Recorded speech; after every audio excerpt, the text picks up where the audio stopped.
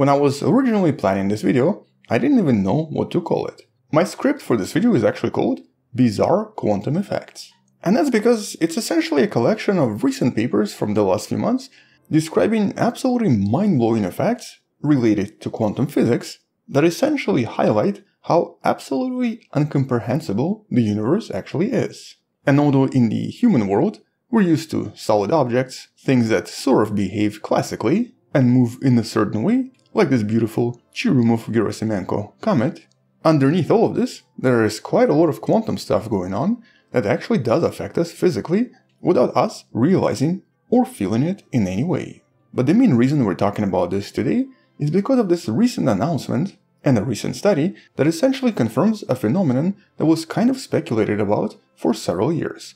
A phenomenon referred to as the quantum superchemistry. And so, hello wonderful person, this is Anton, and in this video we're going to discuss some of the major discoveries, but obviously not all of them, when it comes to quantum physics and quantum effects affecting real world around us. Or potential discoveries like this one right here that can actually change our understanding of how things work. And let's actually start with this study first. Many-body chemical reactions in a quantum degenerate gas, with the idea being really simple, trying to figure out if chemistry or chemical effects can be improved in some way by using quantum physics.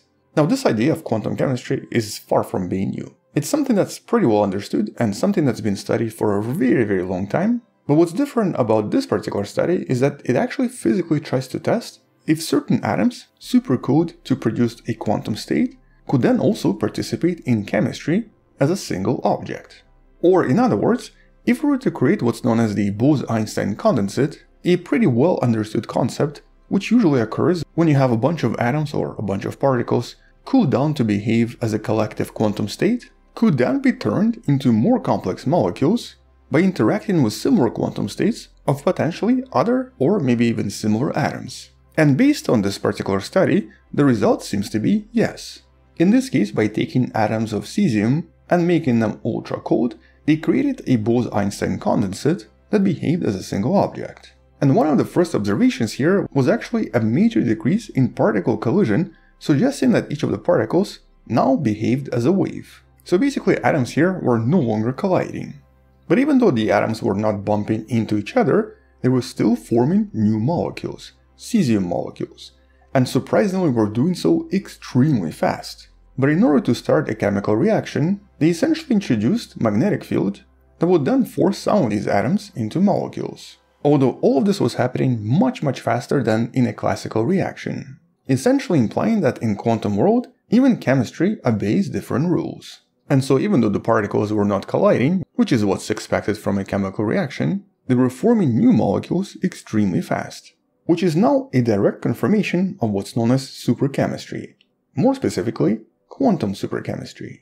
Something that was only proposed a few years ago, but something that's now been definitively proven. But obviously the next step here would be using much larger molecules in order to take this even further. Because this is the first such discovery, it's still unclear where all of this goes just yet.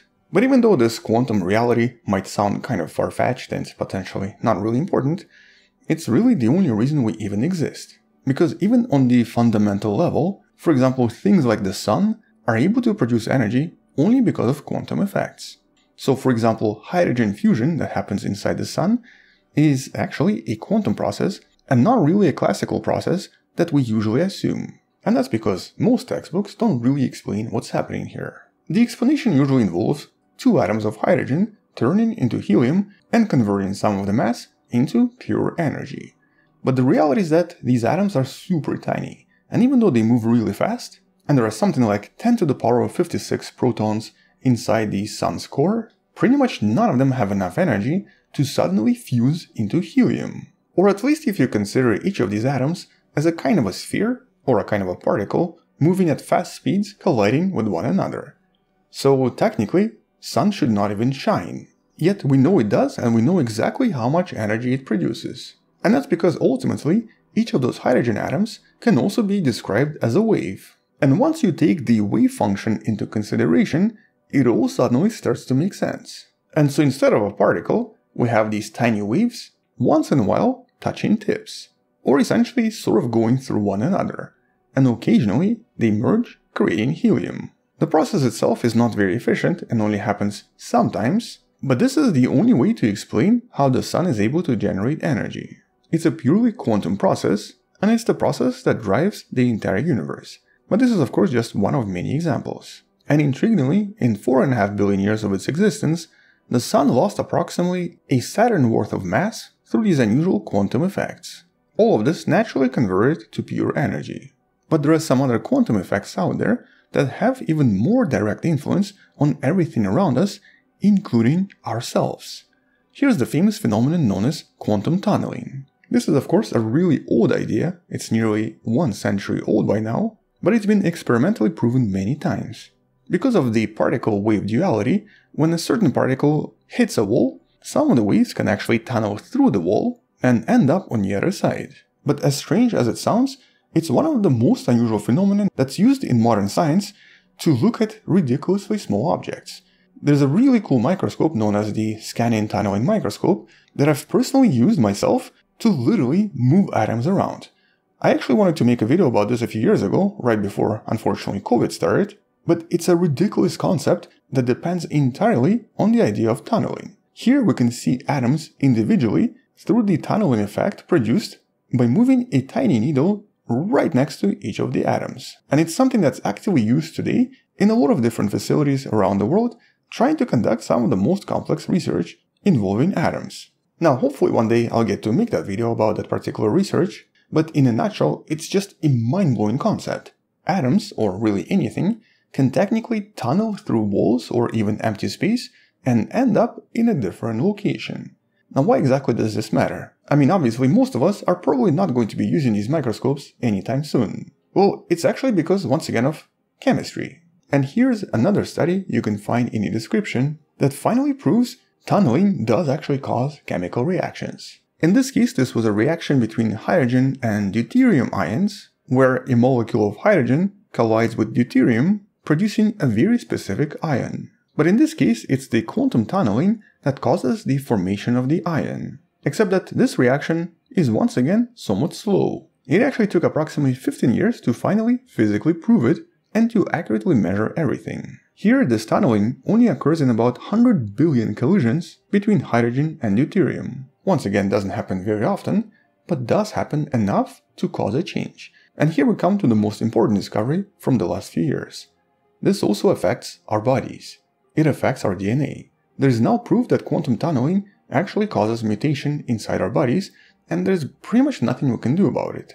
And so in this particular study, researchers discovered that sometimes hydrogen atoms inside DNA can actually jump from one side to the other, causing certain DNA molecules to change, literally causing a non-standard form of DNA-based mutation. Now, this is once again super rare, and the body is usually able to repair DNA molecules that are different, but because of the sheer amount of DNA molecules in our bodies, sometimes this does happen and the molecules spontaneously change through the process of quantum tunneling, with the scientists in this paper even suggesting that this is probably an extremely potent mutation process, very likely affecting a lot of biological organisms, especially the ones that are more complex and that generally live much longer, kind of like us.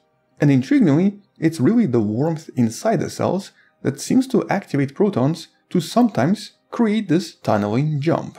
And so basically, just by itself, the mutation seems to occur naturally without anyone doing anything. Which is actually kind of mind-blowing. It means that mutation occurs without anything. Even if you place the organism completely isolated in the middle of nowhere, it will still mutate with time just because of these unusual phenomena. And I really shouldn't be saying organism because it basically affects you and I as well. And all of this just a natural component of the universe. Strange quantum effects that are all over the place, but that we're mostly discovering because of these new brilliant studies. And so even though we see the classical world around us, underneath this classical world, it's the quantum reality that pretty much controls everything. But at least for now, that's kind of all I wanted to mention. We're actually going to do a few more videos on quantum effects and quantum discoveries in some of the future videos.